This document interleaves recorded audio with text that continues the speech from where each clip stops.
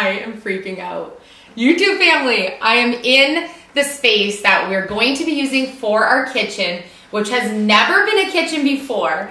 This house has no kitchen, and I am about to tackle building my very own kitchen cabinets, literally from scratch. This is insane. I've been so excited to do this over the past couple of weeks. The wood is here. Everything we need to build these is here. And for the very first time, I'm going to build my own kitchen carcasses, the doors. We're doing absolutely everything. I'm learning as I go. And I hope that this series, building my cabinets and my kitchen, will inspire you to do your own DIY projects like this and to not be afraid and just put on a little bit of extra bravery and just go for it. Because there might be mistakes along the way, but there aren't any mistakes that will be too catastrophic that I won't be able to come back from. So we're doing this with you guys cheering me on. Philip's right here filming me. I'm building these. I'm fully confident that I can handle this project. So if you're new to our channel, we bought an old 1800s abandoned captain's quarters back in April. And when we moved in, there was no kitchen here. The previous owners who abandoned it had removed the original, really beautiful shaker style white farmhouse kitchen in a very small room in the house. That room is going to be our walk-in pantry laundry room, where we're going to be building a homesteading pantry. So we're flipping where that kitchen space originally was in the house into this huge addition that was put on by a previous owner. We're not exactly sure where. And we're going to utilize this large space and make this our dream kitchen. But we cannot get any supplies across Canada or ordered in anywhere in the budget that we want to spend, in a timeline that we have time to wait for a kitchen. And so we are going to tackle this project ourselves. It's a go big or go home moment, and the moment is here. We're going to start building. I'm going to try to go over everything that I'm doing over the next couple of videos, showing you building all of our cabinets. I want to take my time and really build these as perfectly as I possibly can. And so my plan of attack is to start with the most basic, simple cabinet that's going to be in the series of cabinets that we're going to build. It's going to be a standard carcass in the custom dimension for our kitchen. It's going to go to the left of my stove here underneath the window, from approximately this little line here where the edge of the stove will go to the end of the windowsill on that side. So it is a custom size. So I've had to preliminary go through and do all of my measurements to be able to know how to build my carcass to size. And I'm going to show you how I figured that out. And then my stove is going to go here, and I need another cabinet that's going to go about 3/4 across here, because our wood stove is going to be in the corner here. This is going to be a drawer system. I can do it. I got this. I can do it. So this side's going to be a drawer system, and this is going to be a basic double door cabinet. So I'm going to start with the basic cabinet and then challenge myself to the more complicated cupboards as we go. This is going to be completely custom to the size of this old house, and so that leads some challenges, but I think I have it all figured out. And what we want to do is we want to use as much of the wood that we got and condense our sizes and cutouts onto these boards. We don't want to have really any waste, because even though we're building this kitchen ourselves, the cost of lumber right now is really high. I'll give you reference to that. Back in April, when we were in Ontario, before we moved here to Nova Scotia, I was paying approximately $40 to $45 plus tax for a piece of 4x8, good 2 sides, furniture grade plywood. The cost of lumber now is anywhere between $90 and $130 a sheet, depending on the quality of the plywood that you buy.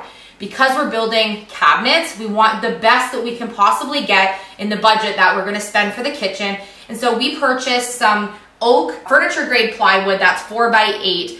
And I'm hoping that I can build each of my cabinets, especially the basic double door one, on one piece of ply. And that is including the shelving that will go on the inside. Then our face frames are a different type of wood, which cost me about $20. So I'm going to break everything down for you at the end, showing you exactly how much did this one base cabinet cost me and how we're going to do our cutouts here, in case you want to challenge yourself and do this yourself. Okay, I've got some lines to draw on here for our first cuts. So I have my little notebook here. In the last couple evenings while we've been relaxing in front of the wood stove and we've had some storms, I've been writing down what my measurements and thicknesses of wood and everything are so that I'm going to know if I'm building these custom what sizes I need.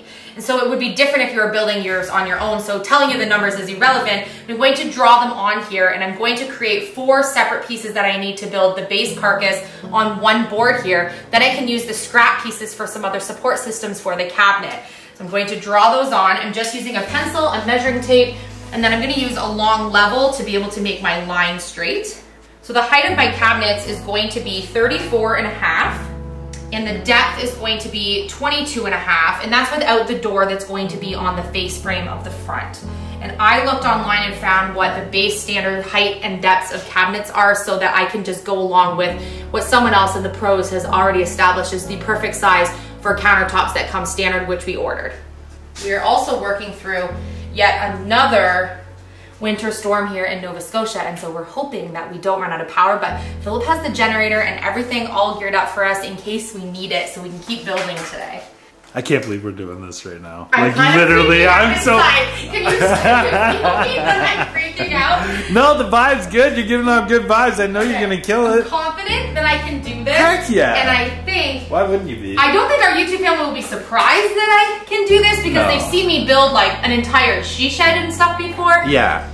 But that being said, this is very different than following plans because I essentially have no plans other than the ones that I've created for myself. Yeah, you drew down your own plans. Yeah, like my own plans. But building this she shed came with like step-by-step instructions. Yeah. It's completely into the exact dimensions that were already lined out for me. Yeah. So this is...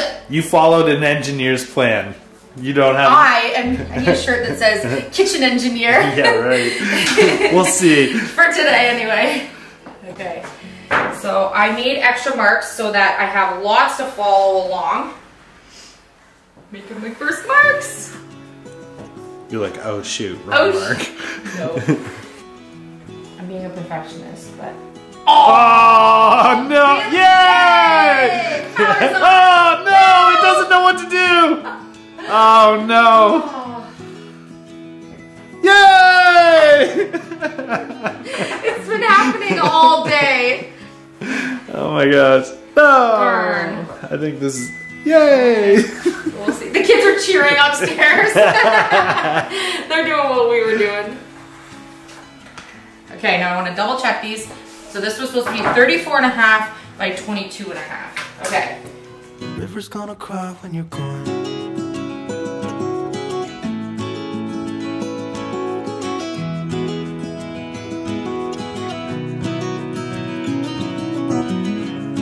There's obviously a tree on our power line somewhere. Yeah, we're in the neighborhood somewhere, right? Yeah. Seems like time as a wave passing by, leave a mark in our marks to turn the memory. We may be building by candlelight generator. That's okay. We can do it. River's gonna cry when you're gone, gone, gone, gone. River's gonna cry when you're gone, gone, gone, gone.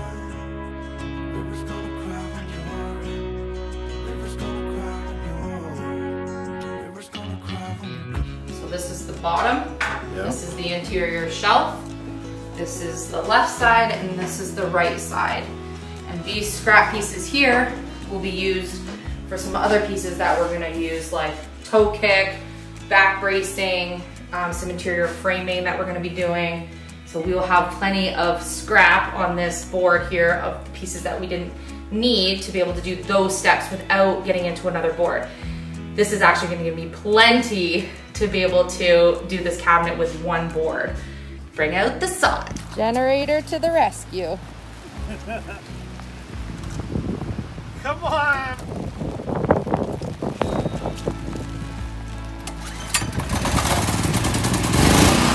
Yeehaw! Let the building begin! Woo! So because my table saw will only cut so wide, I need to use my jigsaw to actually cut 2 of these pieces smaller, and then I can use my table saw for the width that it actually is adaptable for. And we purchased new blades for all of the saws for this project. Every one of our saws was due for a blade refill. So what we want to do is I'm going to change the jigsaw blade into a nice new blade, and then we can get a really nice fresh cut. Next big project needs to be building a shop. I agree.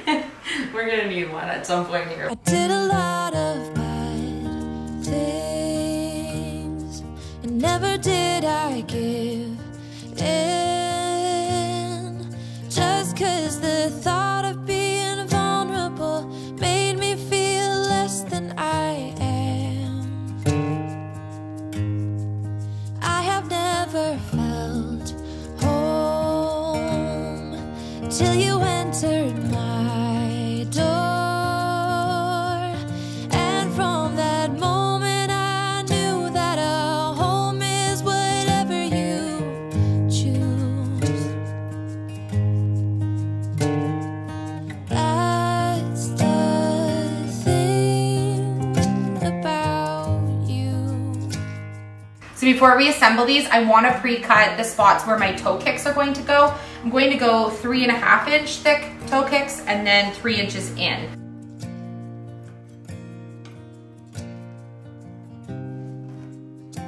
Hold on, outside right now, it's so nice in here, but like,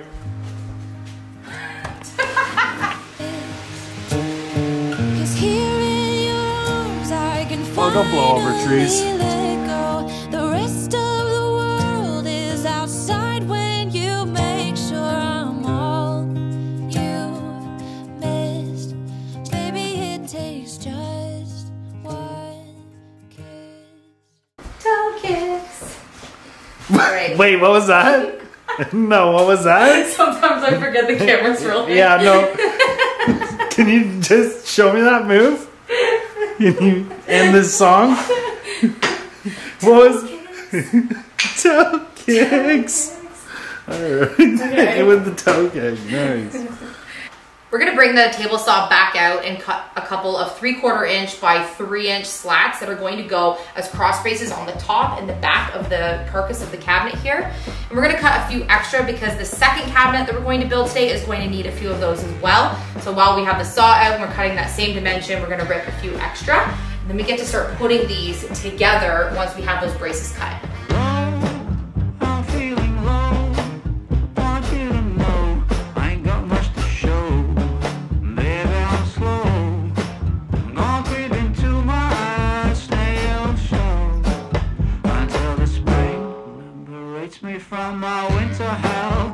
I've got candles and candy. I can be your daddy if you only let me creep into your prison cell. Hey baby, can you tell I'm not a criminal? Your choice is seminal. I want you to stay true to what's right for you. No matter who or know what will others say. Just find your way and try to stay true.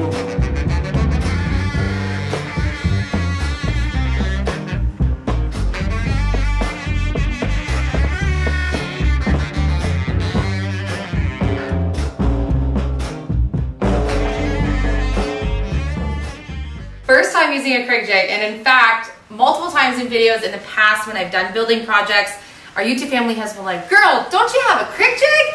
And I was like, what in the world is a Krig jig? So over the past several months, I've kind of been thinking, okay, I totally need to get a Krig jig. They're not very expensive. I think the kit was under $50 for everything. Totally an asset if I'm going to do any woodworking. And I was a little intimidated on how difficult it was going to be. I just opened it up, read the instructions. So easy. What was I thinking? So I'm glad that I finally went and got one. It's going to help keep this and make it a lot sturdier. So we've got the impact driver and the drill bit that it came with. And we've got everything set up here. We're using 1 1/4 inch screws. And we're going to pre-drill all of our Krig holes here for us to be able to assemble this. On 3/4 inch ply. On 3/4 inch oak ply. Okay, my first one. That was so fun.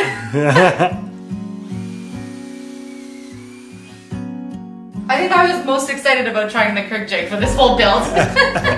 I've never seen anyone use one other than in a video on YouTube, which is from me researching to build the cabinet. So really, in all fairness, it's something completely new to me, which is cool. If I wrote you a song, if I got every word perfectly weighted on a thin piece of paper, would it make any difference? Would it change for I don't know why I was so intimidated to try these. if I wrote Now I'm really happy that I took the plunge to do it, because if I posted a letter?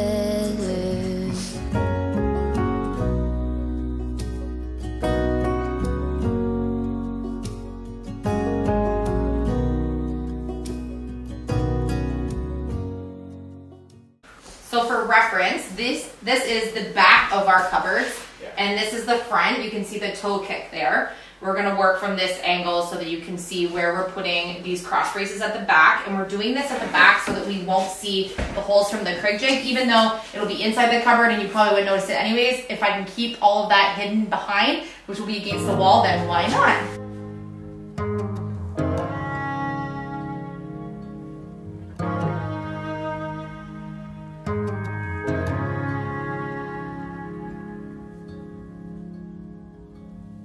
On the graves, in the cracks of 1,000 leaves, somewhere in between our past and our future, rolling over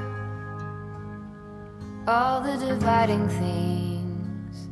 Are you still listening? Wanna be heard by you? Slow fall into the Indian Sea, where the cold and the hot meet, and the powers that be lead.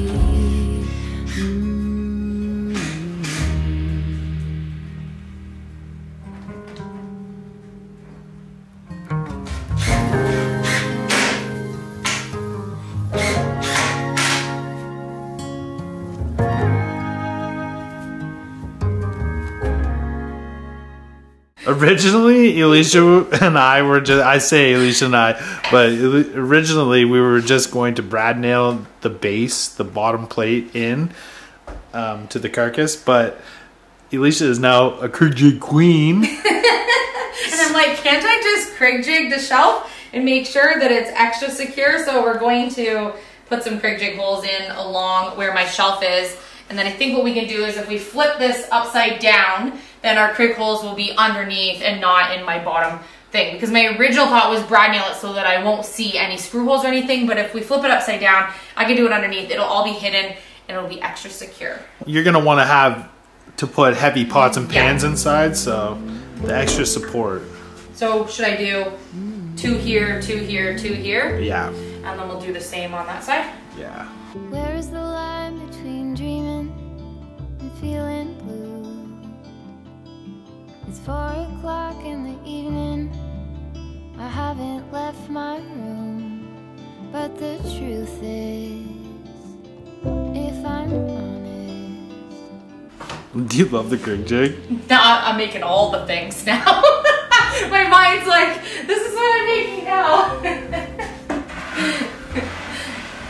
Stay tuned for more Kreg jig content. Oh my gosh. or should I let go?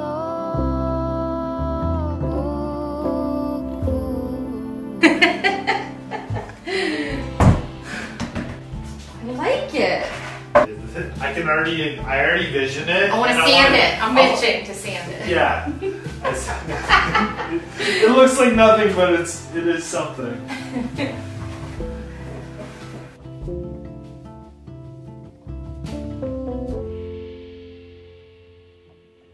I don't know why, but there is literally nothing more exciting than like watching this come together right now. I can tell you why. 8.5 months without a kitchen. That is why. 8.5 too long without a kitchen. Oh my gosh. Especially when eating's such my favorite thing.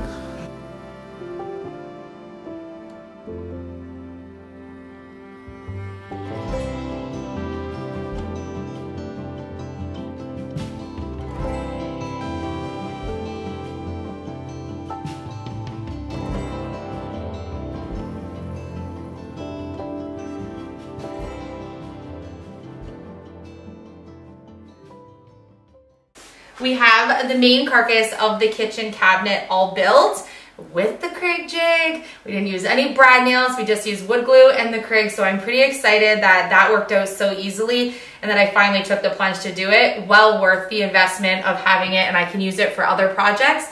Next thing I want to do is we are making face frame cabinets.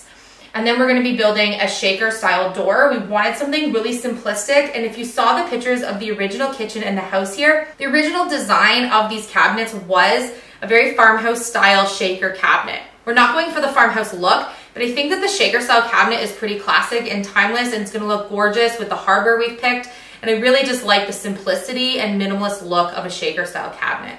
And so we're going to build these face frames now, and to do that, I'm going to use some 1x2s and frame up. So I'm going to do a 1x2 across the top length, a 1x2 across the bottom length. I'm going to put the wood glue on, then use the brad nailer to be able to nail them on. And then I'm going to have the spaces between where the 1x2s are here to fill in this side here and that side there. And because this one is going to have no drawers, that is literally how simple it is to put the face frame on the front of this. And once that's on, we can build our doors. Thank you. It's my little cheat notebook I made myself. All right, I'm going to measure this and make sure that it's exactly what it should be, because if we built these to spec, we should be. Doesn't get any closer than that. Appalachian sunrise meets my skin. Even with my eyes still closed, I can feel it coming in. Golden, golden, I'll follow only golden, golden, golden, golden things.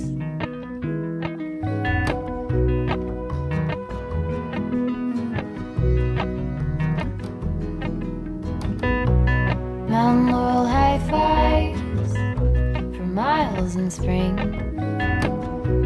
Rainbow trout and a hummingbird wing.